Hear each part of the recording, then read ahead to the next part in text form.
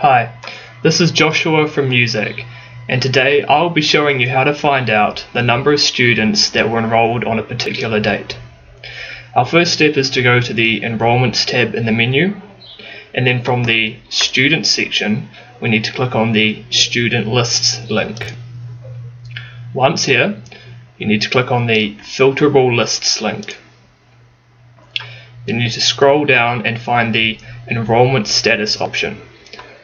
And make sure that enrolled is selected in the first box, but we need to add another one, so click on Add Other.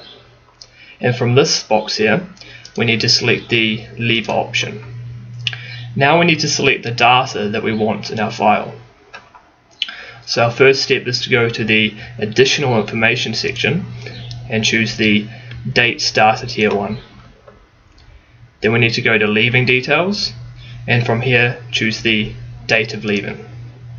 And then finally, Extra MOE Details, and choose the funding year level. Once you've selected these options, click on Export Details to create the file. Then we need to choose where we want to save it and click Save. Then you open the file that you've just created. Our first step here is to spread our data out. So we come up here to the little box and click on it, and this will select all the worksheet.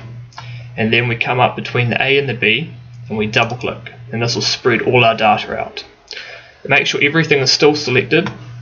Make sure that you are in the Home tab, come across to the end and click on Sort and Filter.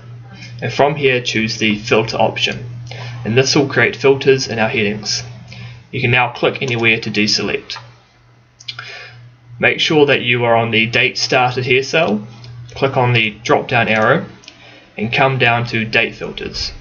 From this list here we need to choose the Before option. And in this box here you need to input the date that you want to find the number of students that were enrolled on. So I'm going to be doing the 15th of May 2015. Once you've done that, click OK.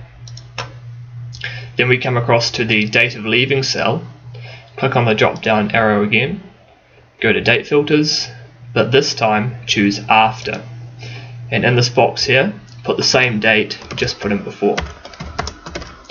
But we need to also select Or, and from this box choose Equals, but leave this box blank.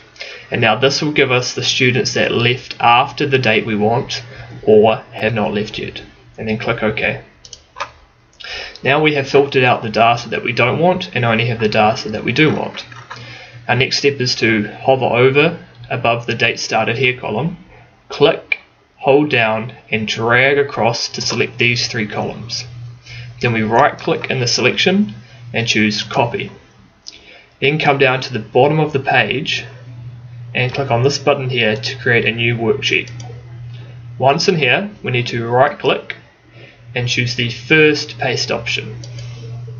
And now we need to spread this out again, so we'll choose the box up here to select everything, and then we'll double click between the A and the B again. Then we need to click anywhere to deselect. Now we want to go above the funding year level column and click to select this entire column. Next, come up to the Insert tab, click on here and choose the Pivot Table, and then click OK to create a new pivot table. Once in here, come across and click on the checkbox next to the funding year level option, and then click, hold and drag this down to the values box. And now this has created two columns for us. The first column here is the year level, so we've got year 2 to year 13, and this column here shows us the number of students that were enrolled in that year level at the date we previously chose. For example, in year 2 we have 9 students, year 3 we have 10 students, and so on. The grand total here shows us the total number of students that were enrolled on that particular date.